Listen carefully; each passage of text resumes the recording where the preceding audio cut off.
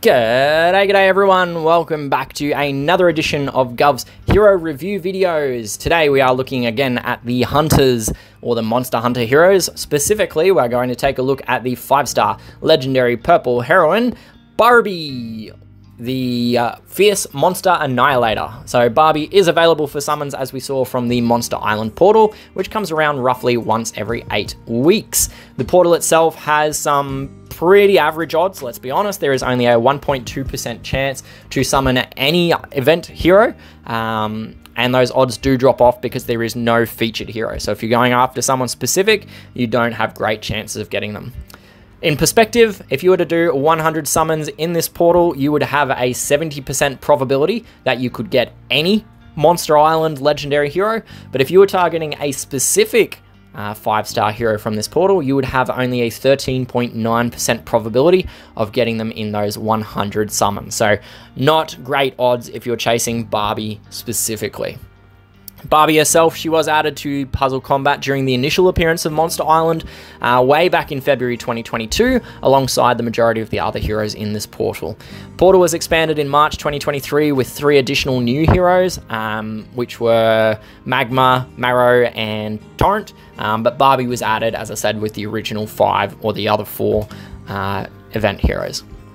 In terms of her specific artwork, there's a copy of Barbie there, so we can take a look at this artwork. I do say her because there is that, you know, typically feminine enlargement of the chest region. I'm sure other people have different opinions. I've heard a lot of people call Barbie a him, but this is the artwork. So Monster Annihilator, so we've got like a, whoops, not Vasquez, not Breakthrough, where are we going?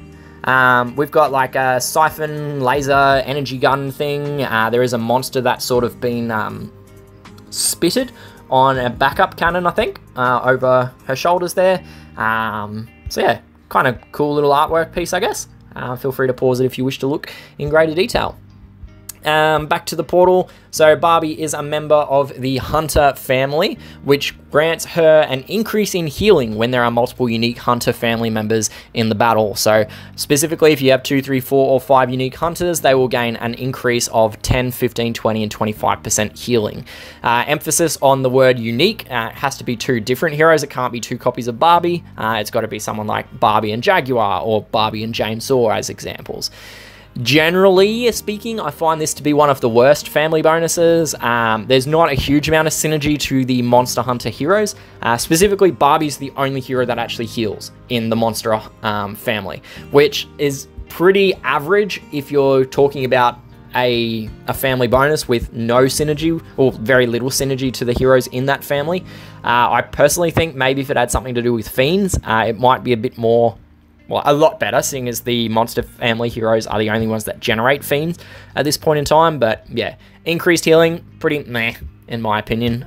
Generally, even without factoring in the fact that there are limited tiebacks to the specific heroes of that family. The Monster heroes, Monster Island heroes, also gain a bonus when they're used during the Monster Island event. Specifically, whenever they cast their special skill, there's a 20% chance to apply a 1-turn attack delay and a 1-turn silence to the heroes that they hit. There is also a passive attack and defense bonus of plus 4, 8, 12, 16, or 20% attack and defense when you have 1, 2, 3, 4, or 5 unique Hunter families in the team. Notably that these bonuses only apply when they're used in the Monster Island event. It does not apply at any other time of the game. Not in raids, not in wars, not in PvE, only the Monster Island event. Her personal stats, Barbie comes in with 688 attack, 735 defense, and 1499 HP. So there is a bit of skewing going from that attack stat towards the defense stat, and a little bit towards the HP as well for her age. Her charge speed is set to 38, which is slow speed and requires 12 tiles to charge, or 6 ghosted tiles. The speed break does require plus 5 to get up to 43 speed, which can be done using either of the purple speed guns in the game. You can do it using either the plus 6 Perlascale Convex or the plus 9 Explosion B90. A double break needs plus 12, which can't be achieved even when you're using the Explosion B90 and the 2% charge generation node. As such, the class node has almost no relevance and can be avoided, without any loss. In terms of her class itself, Barbie is a member of the Sentry class, which grants her the chance to armor up and gain 5% armor after receiving any damage. I don't mind this perk as it is free armor, and the chance can come from any source of damage, so minions, tiles, skills, DOT, whatever you name it. If it does damage, it can trigger it. The downsides are that it can only proc once a turn, so if you take 15 instances of damage, there will still only be one armor up. And the other thing is to consider that the medic talent gives healing to the entire team, but by comparison, the Sentry class only gives it to the one hero. So a little bit down when you compare those two classes. In terms of a specific emblem path for Barbie, I personally would be going an attack path to try to bolster her damage output.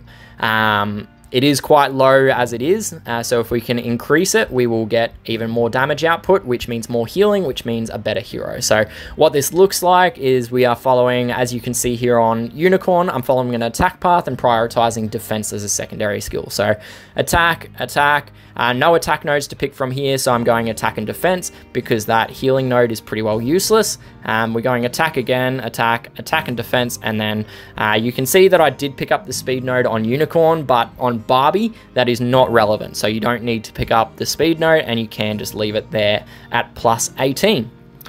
And that's what I do in terms of an emblem path. So feel free to pause it and review if you need to, but that's the way that I would go. Oops. Heading back across to the portal, and we'll have a look at Barbie's special skill. So her special skill is titled Energy Siphon, and at level 10 skill and 38 speed, it will deal 165% damage to all enemies, healing all allies for 25% of that damage dealt. It will then apply a Drainer Fiend to all enemies, which has 20% attack and will absorb up to 21% healing. 21% of the recipient's HP, total HP, in terms of the healing that they receive. The Drainer Fiend will then also heal all allies for 60% of the damage that it does each turn. So, a little bit going on in all of that. 65% of the damage, not 60%. So breaking that down a little bit, there's a fair bit going on. Most of it is damage and healing related, so we can just focus on those two things to some extent. So in terms of the damage, direct damage is quite hard to calculate consistently because of the variation in the damage calculation with randomness, defense stats, all of that sort of thing. What we can do is analogous to the damage output is calculate a hero's attack power, which is their attack stat multiplied by the percentage in their special skill. And in the case of Barbie, that comes out at 1,135. When you normalize it against her 12 tiles to charge, it is not great, right? You can see there it comes out at 95 attack per tile per enemy, which is the second worst of the DOA 5 damage dealers. And that's mostly coming from her lower attack stat and her low percentage in her special skill. You can see that the best one is Sarge. He's got a much higher attack stat and a much higher percentage in his skill. And that's why he's so much better than Barbie. Barbie is a little bit interesting though when we move past just looking at her damage output. We start examining that healing of allies. So the second line is that it heals allies for 25% of the damage dealt. So it's not a unique ability in the game, but what is somewhat unique is that the healing is actually provided to all allies. Typically, these skills, it's only the caster that is healed for the damage dealt, but in the case of Barbie, it is everyone. So if we look at an example of a battle where Barbie has a net attack stat of 950, so that's factoring in emblems and weapons, her final battle stats is 950 attack. If we then take a defending hero to have 1,000 defense stat just arbitrarily, Barbie is going to deal roughly 185 damage to each enemy. So if she hits 5 enemies, Barbie is going to provide a total of 230 HP back to all of her allies, which is a little bit under half of what a dedicated healer would do without any damage output whatsoever. Alright, if you then start factoring in the Drainer Fiend, which is attacking for 20% damage each turn and heals all allies for 65% of that damage, if we take those same stats of 950 attack on Barbie and 1,000 defense on the enemy hero, the damage from each Fiend is 12 damage per turn. It's not much, but if it's on all 5 enemies, it's an additional 40 HP per ally per turn in bonus healing. So over 3 turns of of Fiend activity, the total healing that Barbie has provided to all allies, assuming all 5 enemies are still there, is 350 HP, or roughly 23% of Barbie's base HP stat. It doesn't sound like a lot, but you have to consider that this is healing that's done on top of direct damage to the enemy. So effectively, it's a net HP delta of minus 30 to them and plus 350 to you. So it's a delta of 580 healing, or HP points, per enemy, roughly. It is quite substantial when you factor that in, all right? It is, you know, a fair whack of damage, so, and a fair whack of healing as well, for someone that does both. All right, it's not even then factoring in like the HP that the Fiend absorbs himself. So as I said, that Drainer Fiend has the lowest of the percentages at 21%, but it's on the most amount of enemies. It's on all enemies. All right, so 21% on all enemies comes out at, if we took Barbie's stats, sorry, I don't have this figure on hand. Oh, no, I do. So if we take a typical in-game HP of 1,350, Barbie's Fiend is going to absorb, you know, 284 additional hit points on top of the direct damage and on top of the Fiend damage and on top of the healing for damage that Barbie also imparts to all allies. So when you start getting all 4 lines of her skill compounding on each other, because realistically they do actually work well together, Barbie does actually have a rather large quantity of HP delta that she's doing to all enemies in terms of the direct damage, the healing received, and the healing inhibited. It sort of affects all 3 aspects of HP in the game, all right? To your benefit, that is. So overall, you can't get away from the outset that Barbie is a bit slow, all right? She's 38 charge speed, and her damage is quite low for someone of that charge speed. You do get a lot of benefit from her at that charge speed, yes, but if she was just +2 faster, right? If she was 40 charge speed instead of 38, you'd be able to get that double speed break if you were willing to commit emblems to that class node and put a +9 speed weapon on her. In that situation, I'd actually say she's, you know, perfect. Like, it'd be still low, but it'd be manageable because you're getting a double speed break down to 10 tiles.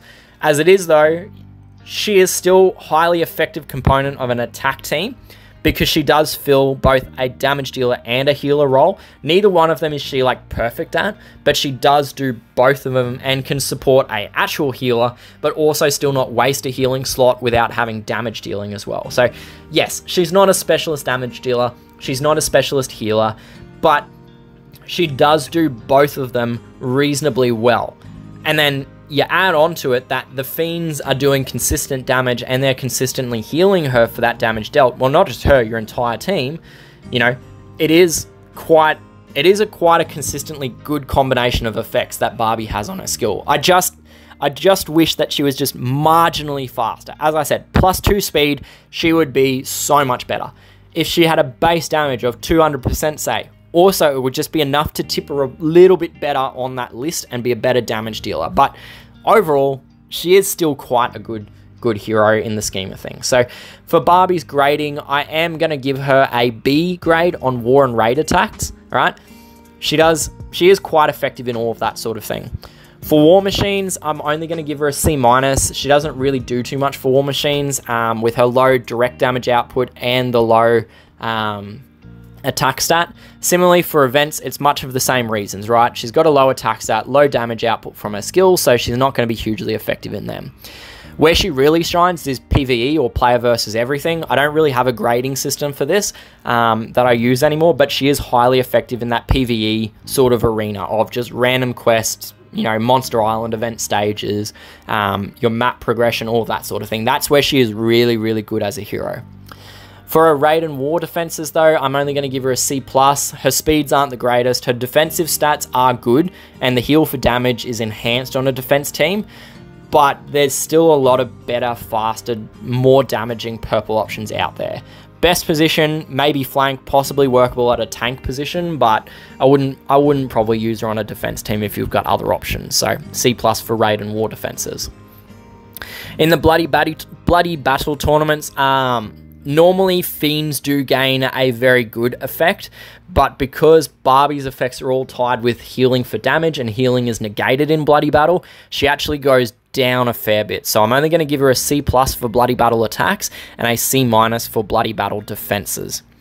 For buff boosters, back up to a B grade on attack and a C+ on defense. And finally, for charged attacks, this is where she's really great, going from 38 to 65 speed. I'm going to give her an A- for attack and a B grade for defense because of that big speed improvement. So overall for Barbie, that comes in at a C+ for her attack grade and a C+ for her defense grade.